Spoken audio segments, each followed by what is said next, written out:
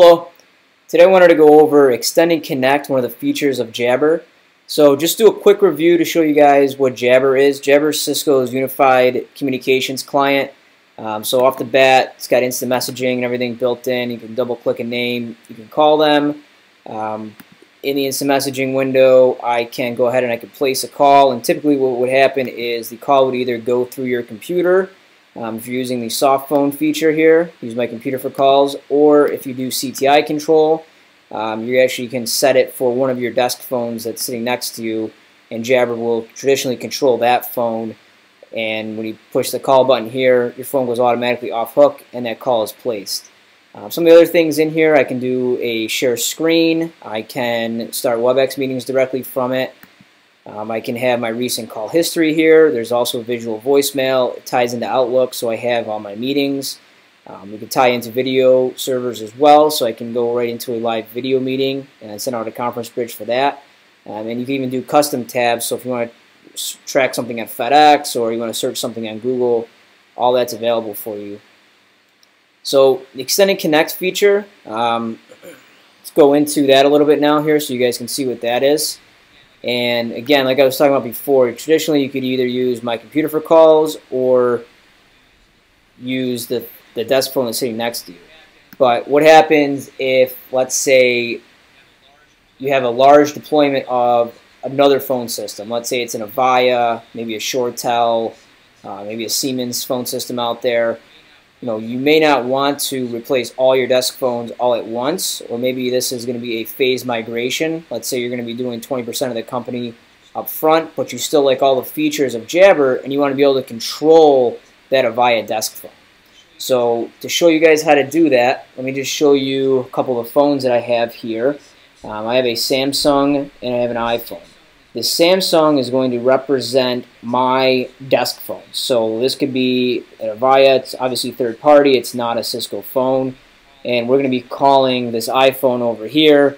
This is the phone that we're going to be just placing calls into. So to show you guys what this looks like if this was just a regular Avaya number calling a random extension, I'll show you guys what that caller ID looks like before we pipe it through Jabber. So I'm going to go ahead here and we're going to place a call into that phone. Okay. So it's going to begin to start ringing. And you should start to see the caller ID pop up on the iPhone there. And you can see here that the caller ID ends in 8408 because that's coming directly from my cell phone, and it's going directly to the iPhone that's over there. So now let's take a look at how we can use Jabber to actually control my phone here. So I'm going to click on use other number for calls, and I'm going to enter in a new number here. And this is the Extend and Connect feature. Okay, so I'm going to go ahead and I'm going to save that. And now it sets to the phone. So what this is realistically going to be doing is Jabber and Communication Manager is going to first place a call to my desk phone, in this case my Samsung phone here. I'm going to pick up, and as soon as Communication Manager senses that I pick up, it is going to conference in and start to ring the other phone here, the other party that I am trying to call. So again, I can call directly from here if I wanted to. I could click on someone's name and I can hit call, or I can even place a call from the top here. So I'm going to go ahead and I'm going to place this call out. And the first thing you guys will see is Communication Manager is going to call my cell phone here. So I'm going to pick it up. As soon as I pick up, it starts to ring the iPhone. So give it a second just to ring out to the iPhone here. And now you can see here the caller ID has changed to 3093 because we're using Communication Manager to control this desk phone. So that's Extend and Connect in a nutshell. So just to reiterate where we typically see this feature being used, most commonly it's with existing legacy phone systems, and all those people want to use the features that Jabber has and integrate it into unified communications. Another very popular place where we see Extended Connect being used is at-home workers.